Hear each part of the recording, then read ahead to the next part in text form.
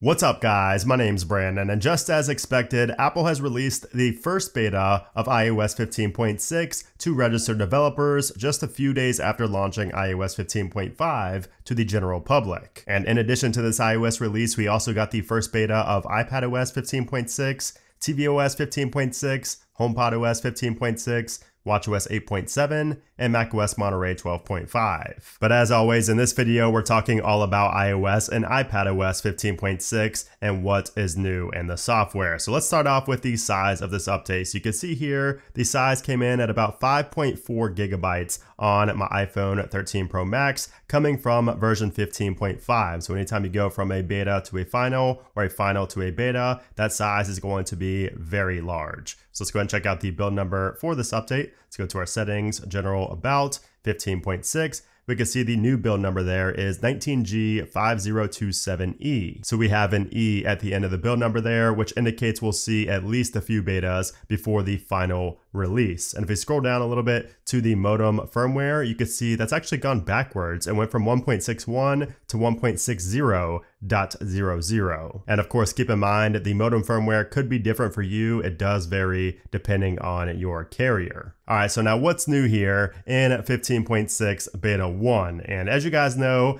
iOS 15.4 was a huge update. We got a ton of new features. Then 15.5 came and we got a few new features, but it was mainly bug fixes. And now with 15.6, we're going to see even fewer new features and changes on the front end. Most of those changes are going to be on the back end, whether that's in the code, whether that's bug fixes, whether that's security enhancements. You're not going to see much on the front end with iOS 15.6. So keep that in mind. And that's because, iOS 16 beta 1 is right around the corner. Apple is saving a lot of new features and changes for that iOS 16 update. So just keep that in mind. Now we do have some changes in the code referencing a few new accessibility options. So we have one for hide emoji search. We have a web rotor summary change, and also a couple of other options have been added or changed in the code. There's also some smart home accessory pairing changes in the verbiage. So like these setting strings have been changed as well. But again, that's all on the back end in the code, not anything you could see on the front end. And speaking of accessibility, Apple did also just reveal new features coming later this year to the iPhone and Apple Watch related to accessibility. I will be talking about these in a separate video, but Apple seems to be making a big push towards accessibility features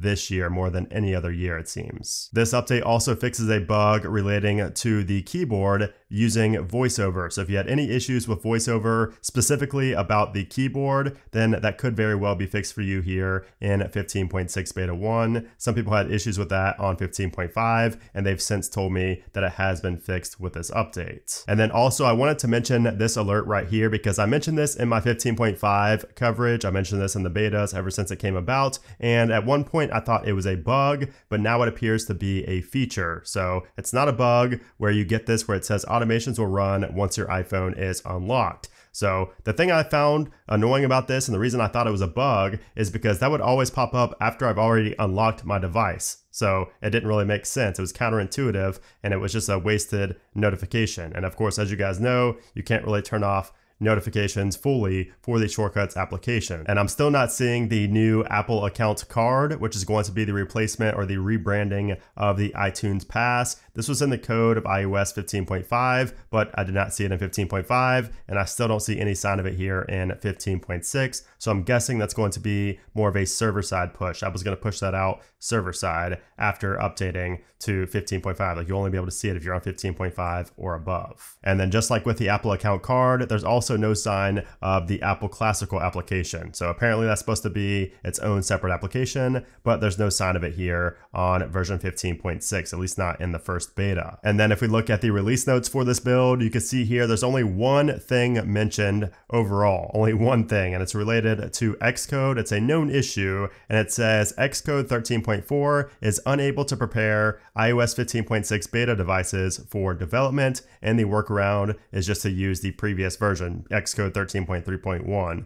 So that is the only thing mentioned here in the release notes. I'm sure we'll see more in the coming betas, but that's everything mentioned so far. Now, as far as the performance goes, this build is actually a little bit sluggish compared to previous builds. And I've not said that about a beta in a while now, but this first beta actually feels like it has a decrease in performance. It just feels overall just more sluggish. I don't know, when I go in and out of applications, when I'm multitasking, loading games even took a little bit longer than I remember. So performance is not the greatest here in beta 1, and it's not too surprising, I guess, since it is a first beta, but still on a 15.6, you wouldn't expect it to be, much worse than 15.5, but I've noticed it's not the greatest. And you can see here, these are the Geekbench scores I got. So I got a 1735 on the single core and a 4761 on the multi-core. And I didn't run this test until I rebooted my device and made sure it was at, a cool temperature. So it's not like I ran this right after installing the software. So the scores, not the greatest, it's not the worst, of course, but you can see there compared to 15.5, we had a 1740 and a 4793. So slightly lower there on 15.6 beta 1. Now, as far as the battery life goes, it's too early to tell if battery life is better or worse than it was on 15.5, but if the performance is any indicator, then the battery life might also take a slight hit here in this first beta. Of course, that is going to be temporary. I'm sure it will get better throughout the beta stages, but so far, again, too early to tell. I will let you guys know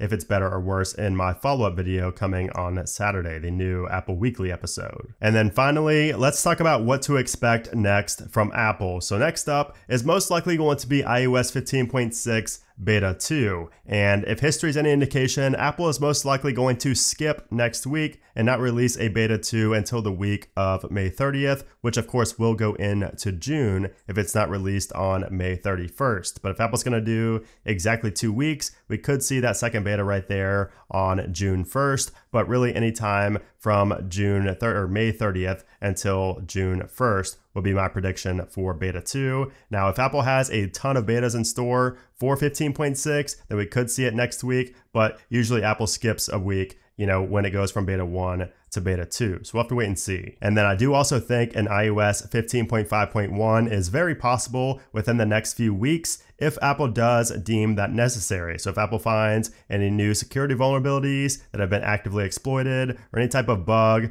that's important and affects a lot of users, Apple will go ahead and release a 15.5.1, but that's only going to happen probably within the next 2 to 3 weeks, if at all. Otherwise, Apple's just going to wait until 15.6 gets released, which is looking like it's going to be most likely at the end of June. And then of course, speaking of June, June 6th is going to be when we see iOS 16 beta 1. I will be live streaming that first day of the Worldwide Developers Conference here on my channel. I will also go ahead and download iOS 16 beta 1 in that video and show you guys all the new features and changes before any videos go up on YouTube. So you guys will get kind of a sneak peek, a first look at those features. And you guys will also get to help me discover new features in iOS 16. It's always a fun stream, so make sure you guys are there on June 6th right here on my YouTube channel. But anyways, guys, that's going to do it for me. I hope you guys enjoyed this video. It was a minor one, but of course, I like to keep you guys updated no matter how big or small the update is. I'm going to bring you the videos to let you know it has been released. So if you appreciate that and you enjoyed them, I would appreciate if you gave this video a thumbs up. Also, make sure to subscribe for more iOS 15 and iOS 16